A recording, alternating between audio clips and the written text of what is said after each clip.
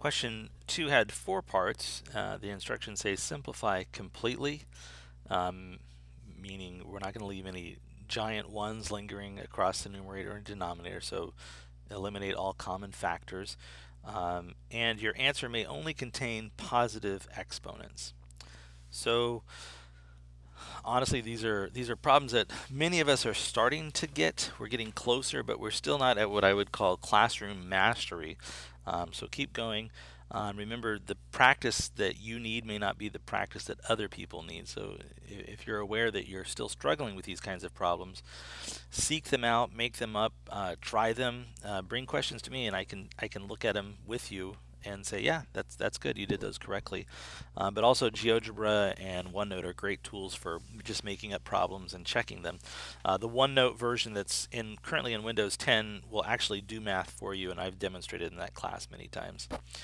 So let's start with part A, and I'm not going to go crazy. I'm just going to look at a couple things here. One of the things I'm looking at is the fact that I do have this set of parentheses. So I know that something's being squared, and this is also being squared. So when I square these things, that means I have, two copies of those, right? So everything inside of the red parentheses, there's two of them, and there's two of them because these are being raised to the second power. So if I was to just kind of expand that numerator, I could say, look, it's a 5x squared and then another 5x squared that are being multiplied. And there's a 2x cubed and another 2x cubed. So expanding that kind of helps me gain a little bit better insight into what the numerator is. And I'm just going to rewrite my denominator. It's a 50x to the fourth power. So that's one tool that you can use, is just use the fact that you can write them out in expanded notation, right? Showing the repeated multiplication, right? What am I multiplying here? I'm multiplying 5x squares. How many of them do I have? I have 2 of them. So I can expand that out and write the 5x squared, 5x squared. I can also write the 2x cubed, 2x cubed. So if I look across my numerator now, there's several numbers that I can deal with, right? So I'm multiplying a 5, a 2, and a 2. And I'm just going to deal with that. That's actually 25 times 4 if I was to multiply them, and I could do it in a bunch of ways. I could also go, 5 times 2 is 10. It's 10 times 10. But at any rate, it doesn't matter the order that I multiply those 4 factors. It ends up having a product of 100. So in my numerator, I have 100. The other thing that I have in my numerator is I have lots of factors of x. In fact, there's, I'll circle these. There's 2 factors of x, 2 more factors of x. That's 4, 5, 6, 7, 8, 9, 10, 11, 12. That's not right. 1, 2, 3, 4, 5, 6, 7, 8, 9. Oh, there's 10 of them. I overcounted. So I've got 10 factors of 8. 1, 2, 3, 4, 5, 6, 7, 8, 9, 10. 10 factors of 8. So I can combine those. So now I did an expanding. Now I'm going to contract those, right? Bring them all together. So I can just write that as x to the 10th power. Now in my denominator, I've got a 50, and I have x to the 4th power. So there's a couple giant ones. I can see them, and I'm pretty proficient at dealing with them. One of them is I've got 100 over 50, 100 in the numerator, 50 in the denominator. So I can rewrite that as a 2 over 1. The other thing that I have is I have 10 factors of x in the numerator, and I've got 4 factors of x in the denominator. The shortcut is I know that that's x to the 6th power. So my final answer is 2x to the 6th power.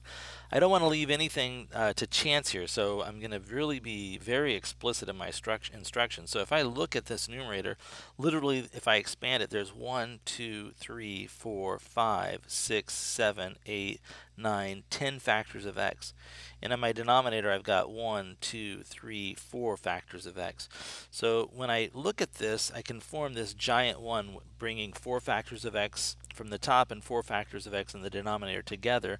And I'm left with 1, 2, 3, 4, 5, 6 factors of x. That's the 6 factors of x that I have in my answer. So that's pretty inefficient way of dealing with those. So when I see x to the positive 10th over x to the positive 4th, I can subtract 10 minus 4 is 6. And the reason why I'm subtracting is because it's the number of factors that I'm counting that I'm pulling together and creating a giant one. So part A is 2 x to the 6th power. I don't like how I Oh, by the way, yeah, write these answers on the line here. So this is 2x to the 6th power. Let's go to part B. So for part B, there's a lot of different ways we could approach this, and I'm not real picky about which way you pick, just as long as you're being coherent, rational, and you're really following the rules faithfully, and you understand what the quantities are you're dealing with. So I want to start by looking at this y to the negative 5th and y to the 7th. Again, I see that everything across here is multiplication. This is a monomial.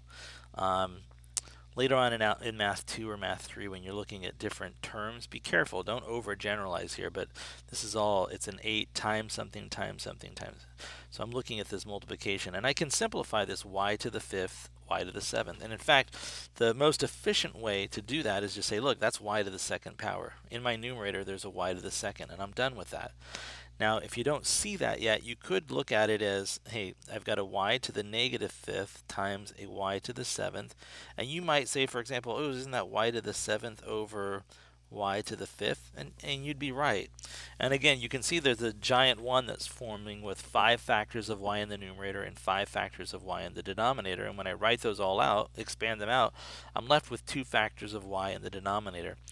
The other thing that I can do is I could just recall from the simplest of examples, right? If I have a base of a and I raise it to the 3rd power and I multiply it by a base of a to the 5th power, that's going to be 8 factors of a, right? In other words, that's a to the 3 plus 5 power. So I understand the arithmetic here, right? I'm going to add these exponents to answer the question, how many factors of y do I have? And I have 2, and because it was a positive 2 when I added them, I left it in the numerator. The other thing that I have in the numerator still is this number 8, and I'm going to write that down. This is this number 8. Now, this business right here, this is something to the negative power, right? You can see it's 8x raised to the negative 2nd power. So I'm immediately going to take that and just write it in my denominator. It's 8x in parentheses, and that's getting squared. Now, if I look at that in slow motion, just to kind of like, where is that coming from, Mr. Roberts? So look, if I have 8x to the negative 2nd in parentheses, and I want to deal with this negative exponent, I can deal with it by multiplying it by a giant 1. So if I multiply it by 8x squared over 8x squared, again, notice what I'm multiplying by. This is just 1, and when I multiply by 1, I'm not changing the value, I'm just changing its appearance. So I'm multiplying by 1.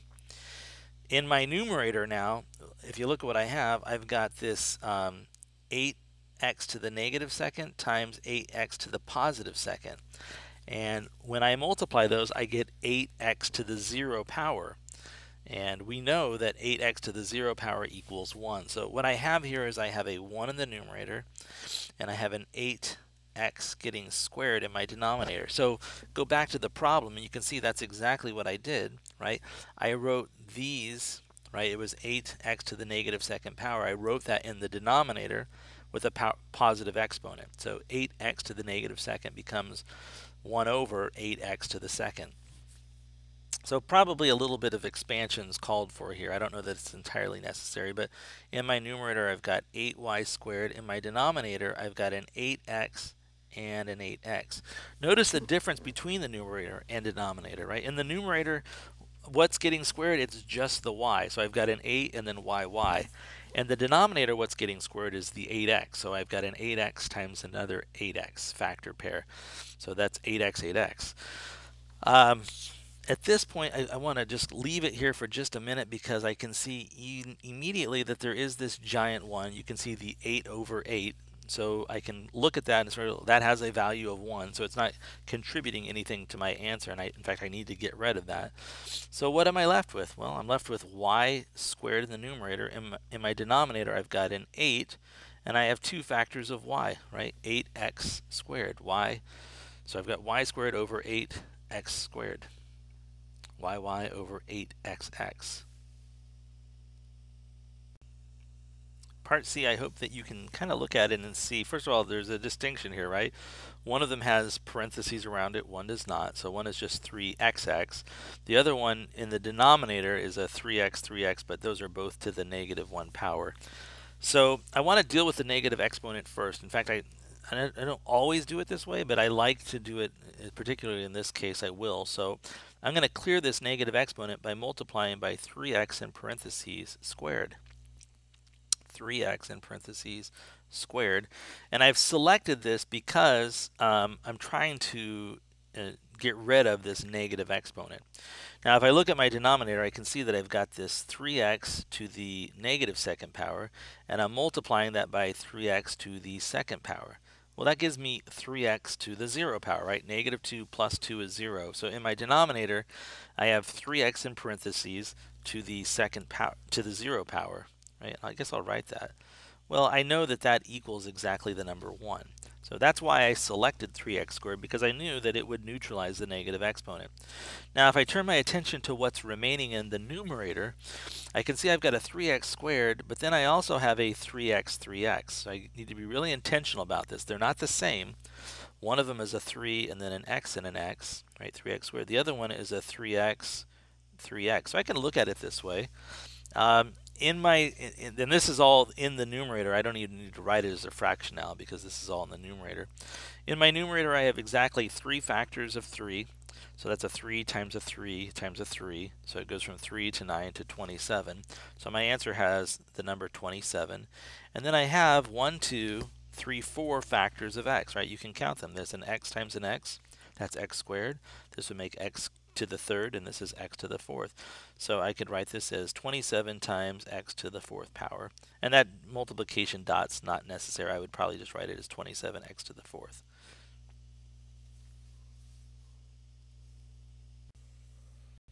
Part D of this question does have a negative exponent in the denominator. Well, let's be really intentional here. It's not 3x that's getting raised to the negative second power. It's just the x. 3 lives in my denominator, but you can see that I've got this x to the negative second power. At this point, I got to be honest. I think we're getting to a point where we understand that those 2 factors of x, I'm just going to relocate to the numerator. The mechanism for doing that is to multiply by a giant 1 in the form of x squared over x squared. And when I multiply by x squared over x squared, these x squareds in the denominator, right, x to the negative second and x to the positive second, make x to the 0, which equals 1. And I'm left with 2 factors of x up in the numerator. I'm kind of taking this shortcut now. I'm just looking at it saying, hey, I've got x to the negative second in the denominator. Those 2 factors of x, I'm just jumping up to the numerator. So when I look at the numerator now, I can see I've got 1, 2 factors of x and 2 more factors of x. So in my numerator right now, I'm looking at a 6, and then I've got x to the 4th power. In the denominator, I've got a 3, and I've got a y to the 4th power. So I ask you to simplify completely, and you look at the 6 and the 3, right? 6 divided by 3 is 2. So I've got that. There's a common factor of 3 in both the top and bottom. So I've got this 2 times 3, that's my 6, over a 3. And you can see that forms this giant 1. So for my final answer, I'm left with 2 times x to the 4th. That's my numerator. And my denominator, so let me write that down, 2x to the 4th power. And the denominator now, because I got rid of this this 3 factor with the numerator, my denominator is just a y to the 4th power. So 2x to the 4th over y to the 4th.